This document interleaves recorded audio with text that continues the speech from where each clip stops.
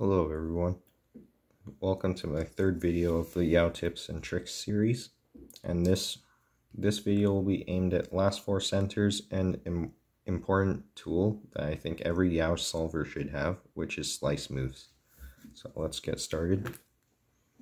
So I finished cross edges here, and so the main point of this video is about slice moves.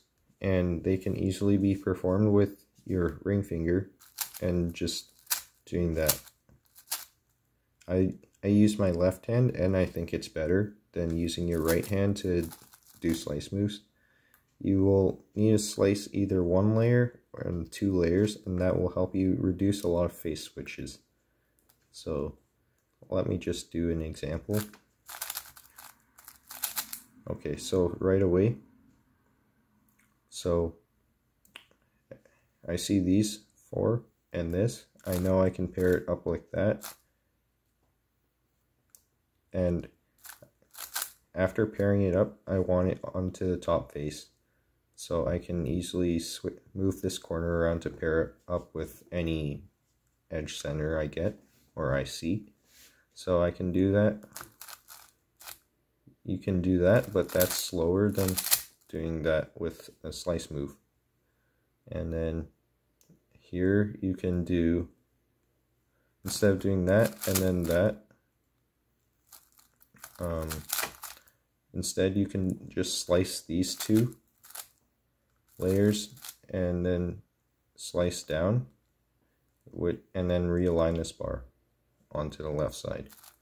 So from here I have these three, and it's pretty simple. And then R2 to insert.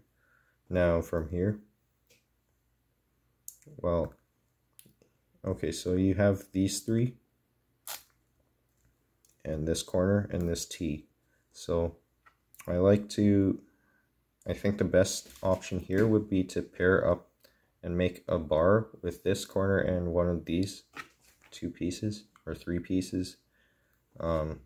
Way you can do that, instead of face switching, doing that, you can use a slice move like this and undo with two moves, then